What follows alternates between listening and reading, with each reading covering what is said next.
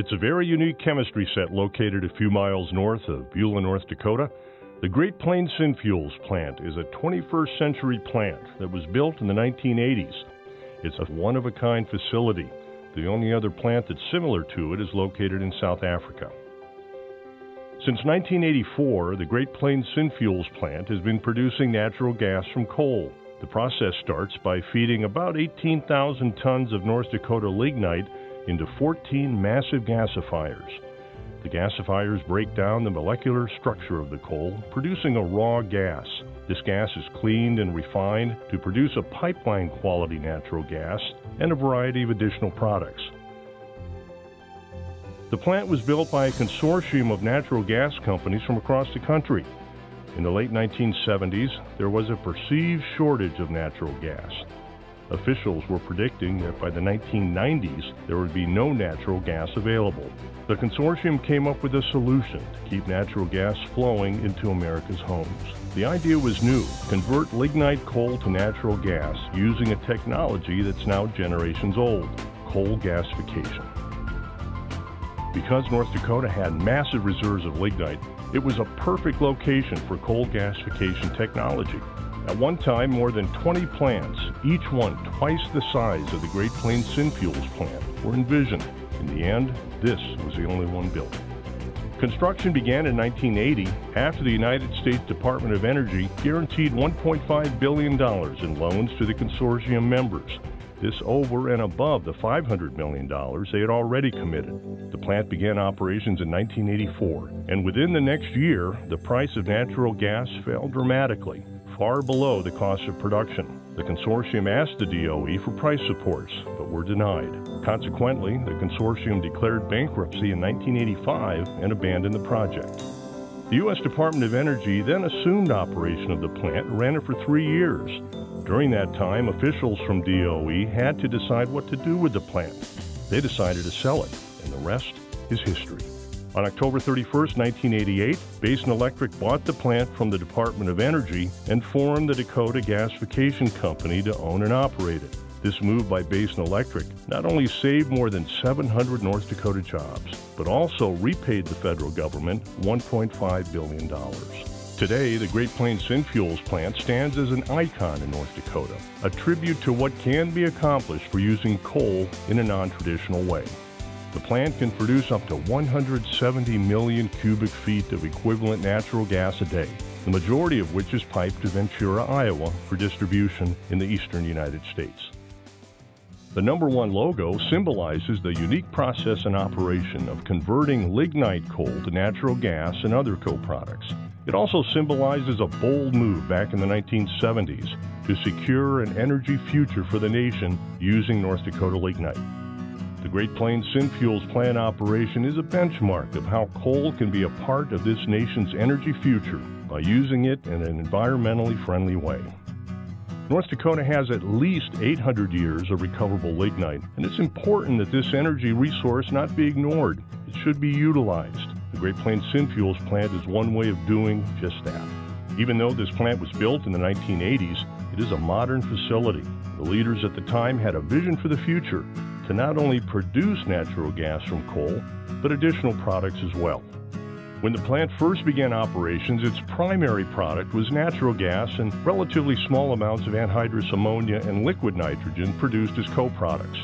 But those leaders, knowing that pricing of natural gas was very volatile, decided that these additional products should be a part of the process as well.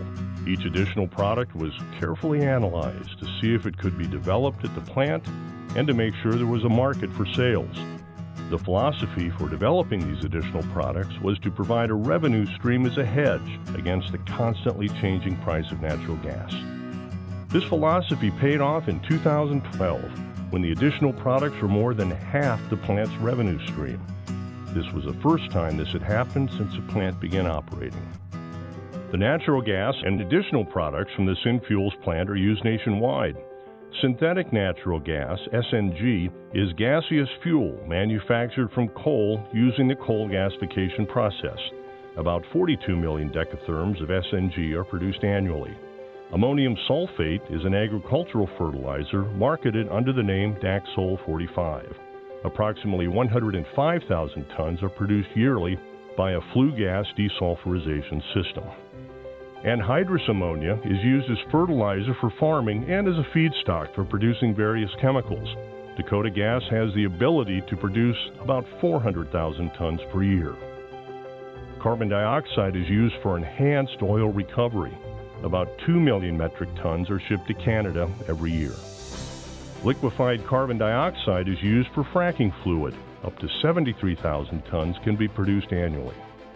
Crude crucilic acid is used in the manufacture of pesticides and products such as wire enamel solvent, phenolic and epoxy resins, and antioxidants. About 30 million pounds are produced per year.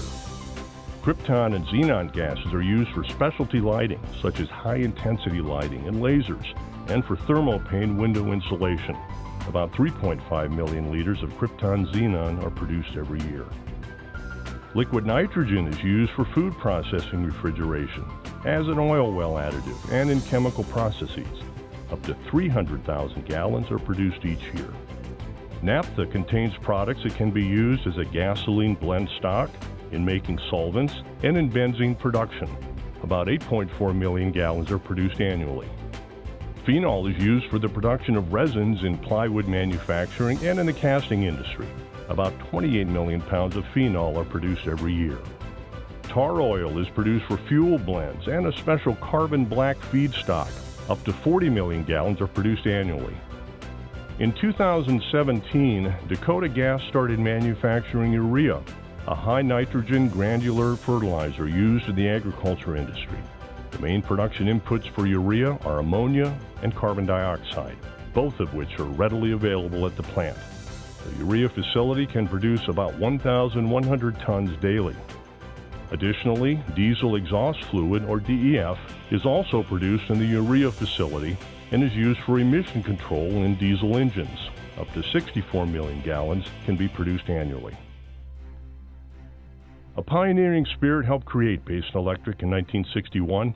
The incorporators knew what needed to be done to serve the growing need for electricity in rural America.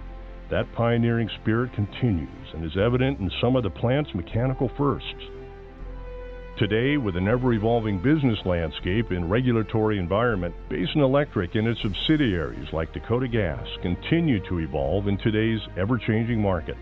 The Synfuels plant has a strong legacy of ingenuity, but it wasn't built overnight. It took decades. The people here have demonstrated it takes bold steps to maintain viability, not only for Basin Electric Power Cooperative and its members, but also for the plant itself. The Synfuel plant's gasification operations and CO2 capture and transport continue to draw worldwide attention. Both visitors and national media agencies visit and report on the plant and its success. The Synfuels plant is a model for energy security. It demonstrates what is possible and necessary to secure America's energy future.